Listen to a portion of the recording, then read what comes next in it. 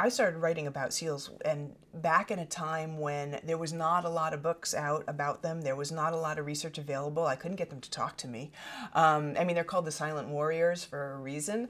So most of my research had to do with the Vietnam War, which was extremely dated. So my first series about seals, there is that dated feel to it. So then going into the Troubleshooter series, which was a mainstream series, I was looking to be more realistic, and more research. I was able to do more reading, more talking to real seals at that point, and I structured the team more realistically. I used grittier storylines, realistic language, which is something that I could never use in the category romances of the time. Although you find ways to to get around that.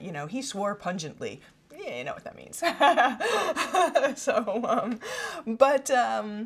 But yeah, it was kind of the Troubleshooters kind of came about, and it started because I knew I wanted to. I love ongoing series. As a reader, I love reading them, and this was something that I knew I really wanted to write. And when I started writing for Ballantine in single title romance, moving into mainstream books that have a potential to reach an even larger readership. I was thinking, okay, well, I want to do a similar action-adventure series, and I've done seals, and I kept saying, but I'm not done with the seals. I've done them, but I'm not.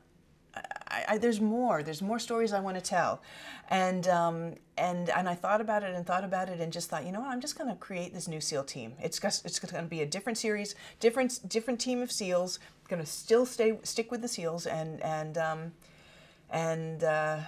what I made that choice, and I feel like it's a good one.